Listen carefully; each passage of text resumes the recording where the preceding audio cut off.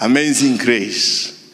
How sweet the sound that saved a wretch like me. You know, some of you don't want to sing that song. I was told we don't need to sing that song that way. Wakasema we are not wretches.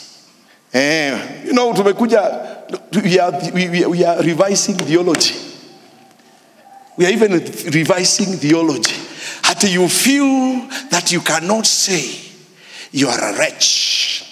Just because God found you as a wretch and cleaned you up and put on you nice clothes and gave you a nice car to drive and a lovely home where you can stay in.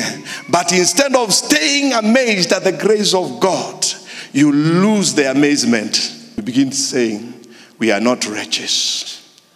You say, we are treasures.